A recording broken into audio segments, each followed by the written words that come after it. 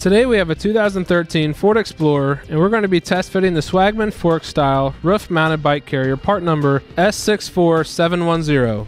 To install the bike rack to the carrier, place the bike rack up on top of our load bars. At the front, we'll fit the 2 U-bolts around our load bars and use the wing nuts to secure the front of the bike rack. Next, we'll move to the back of the bike carrier, fitting the U-bolt through the carrier from the top. We'll take the clamp and 2 wing nuts to clamp around the bar from the bottom. With that done, our bike rack is secure and we're ready to load up our bike. We'll make sure that the wheel strap at the rear of the bike carrier is undone, and also make sure that the skewer at the front of the bike is open. We'll pick up our bike, place the wheel into the wheel tray, and fit the front fork down into our skewer.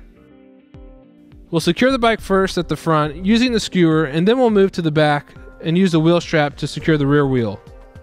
With that done, our bike is all loaded up and we're ready to get on our way. That's it for our test fit of the Swagman fork down roof mounted bike carrier, part number S64710 on our 2013 Ford Explorer.